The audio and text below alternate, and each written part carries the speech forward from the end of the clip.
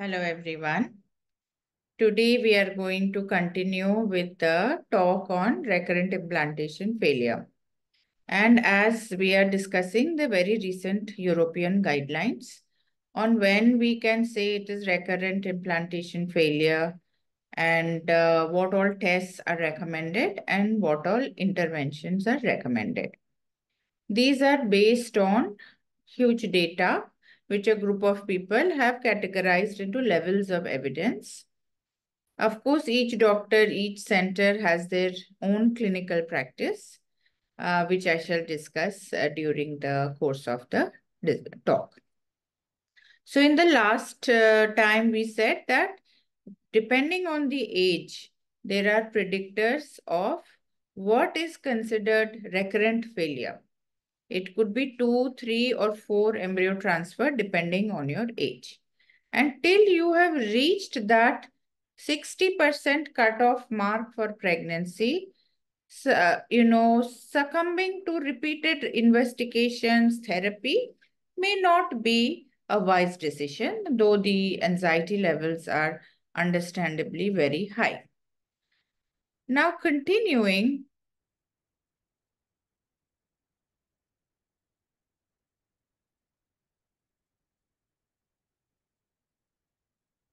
So once we have come into this more than 60% criteria, we will now see what are the investigations. Some are recommended, some are mildly recommended, and some are not recommended.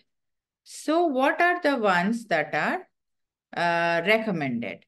Lifestyle, endometrial thickness, and antiphospholipid antibody and antiphospholipid syndrome.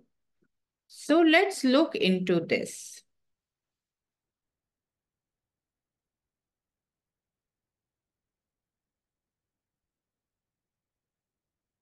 One minute, we will.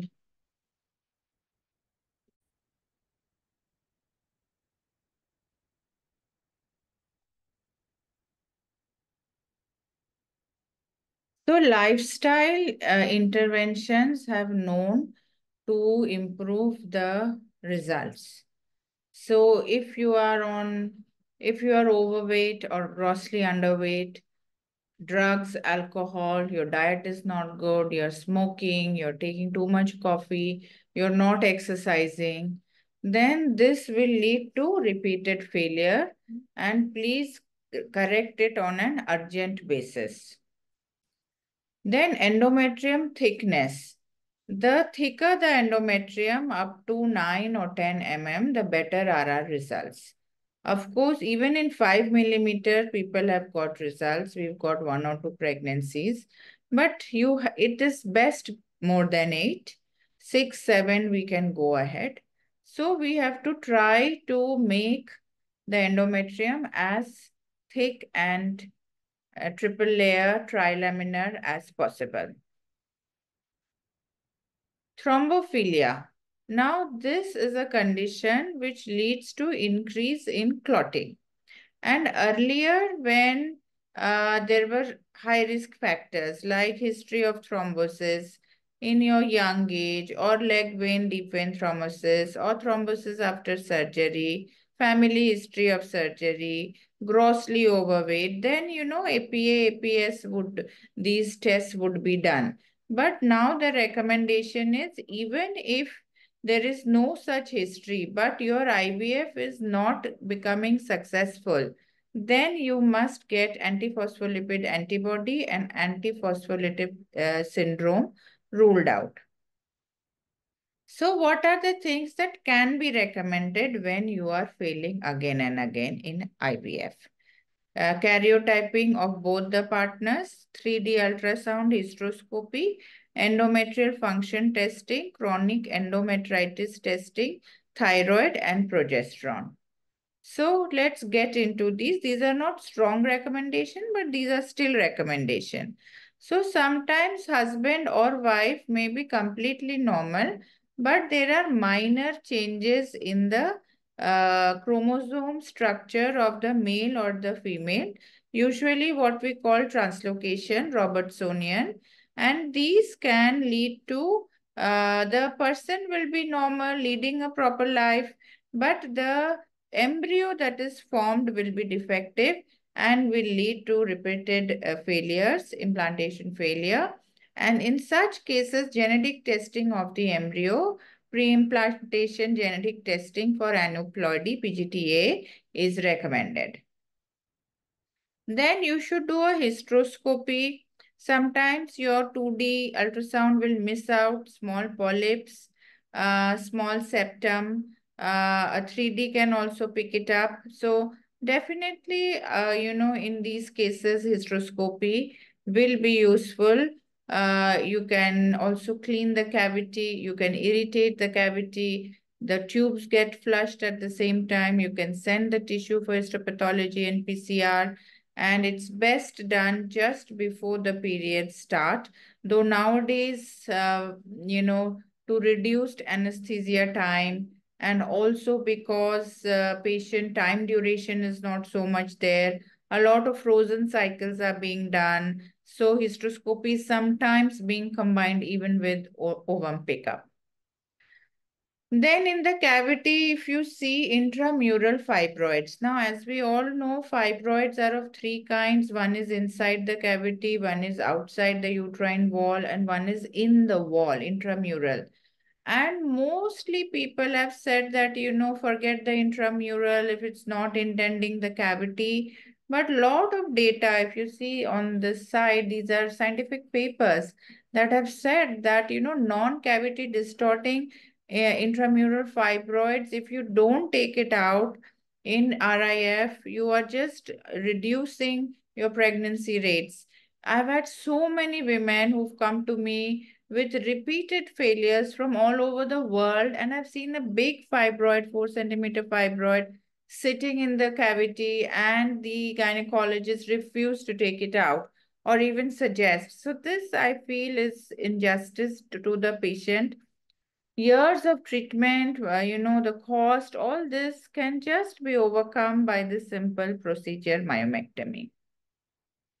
Endometrial receptivity array. Now, this is something which basically means that, you are testing something which says that, suppose you're a day 3 transfer, and then you should not transfer on day 3, you should transfer on day 4 or day 2, depending on the receptivity. There's a lot of data, which is ambiguous about it. I myself personally am not so convinced that changing days is going to help. But, naturally, we have a large window of implantation. Women also, the cycle that you test may not replicate the cycle that you do your transfer. So many things, but there are, studies that are coming up that are saying that uh, after if you do it just after one failed attempt, in fact, it has led to a lower pregnancy rate. But if you are doing it after repeated attempts, and also you're putting a genetically tested embryo, normal, it is improving pregnancy rate. So there is some discussion worth for error, though personally, I'm still not convinced about it. But of course, I'm open to discussion, and we have facilities to do it. Then we come to endometritis. Now, this is something which is common in women, common in Southeast Asia, treated very easily with less cost, and increases the pregnancy rate significantly. So, for example, doxycycline, metronidazole, ornidazole, you have to treat both the partners, you have to treat it long term, sometimes repeated cycles. So, the main hallmark of chronic endometritis is when you take the tissues out, you see plasma cells. And then in the hysteroscopy, it can be little red. There can be small micropolyps. And you can even give intrauterine flushing with antibiotics and doxycycline we have mentioned. This is how it looks on the hysteroscope, and this is how the cells look, the plasma cells. Of course, this is basic. Your thyroid should be as tightly controlled as possible. And it has shown that, it improves your results. And sometimes, progesterone levels, they say blood progesterone, it does not correlate with uterine progesterone.